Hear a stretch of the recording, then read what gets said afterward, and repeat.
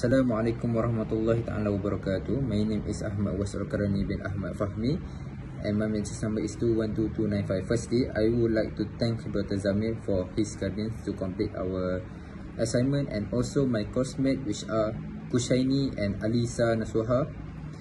So for our assignment, we choose motion of motorboat.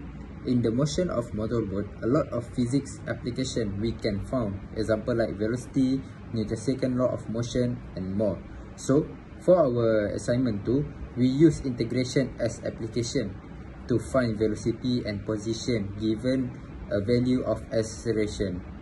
Example, we can take the indefinite integral at both sides of time derivative at the velocity function to find the velocity function. So after this, my coursemate will explain in detail how to find the motion of motorboat, the position and the velocity by using integral. So that's all from me. Hi everyone, my name is Alisa Nasuha binti Muhammad Hamidi. My matrix number is 212223. Our first question is to find the velocity function of the motorboat.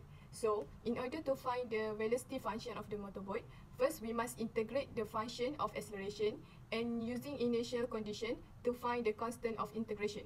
Firstly, to make it more easier, we can do the equation first, which is Vt equals to integration of At dt plus C1. And then we can plug in the value of At into the equation, which is as stated in the question above, which is At equals to negative 1/8 t meter per second. And then after we integrate negative 1/t, we get the equation which is Vt equals to negative 1/16 t to the power of 2 dt plus C1. Next step is to find C1. So in order to find C1, we must set t equals to 0, and then we get V0 equals to 9 meter per second. After that, we got that Vt equals to 0 plus C1 equals to 9 meter per second. And then after we do the math, we got that C1 is equals to 9 meter per second.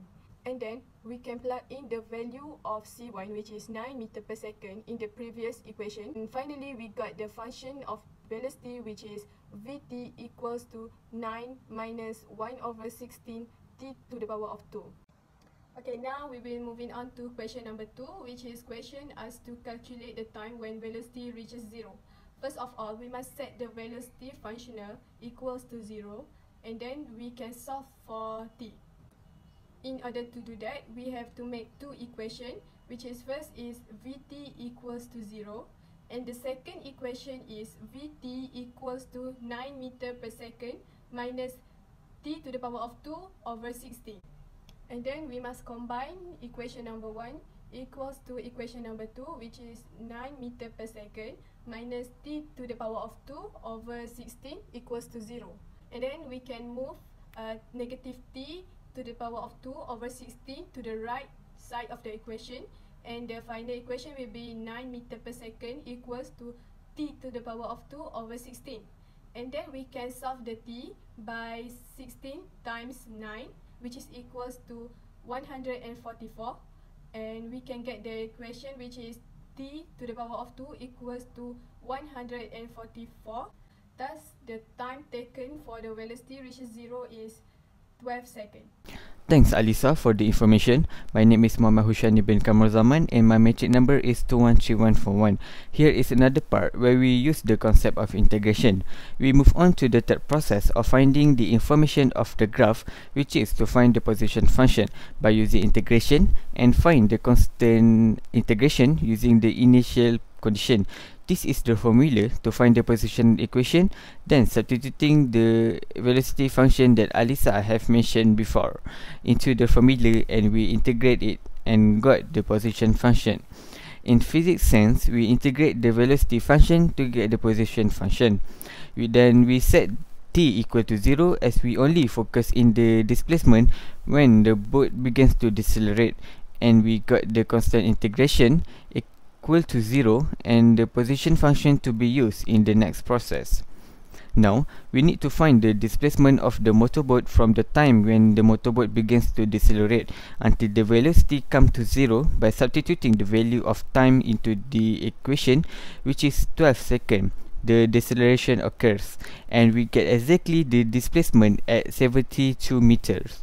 And finally, we use the functions to make both graph of velocity versus time and position versus time, since graphical illustration is one of the best way to look the behavior and nature of some solution. The maximum displacement was located 72 meter with the duration of 20 seconds from the beginning with 9 meter per second. That's all. Thank you.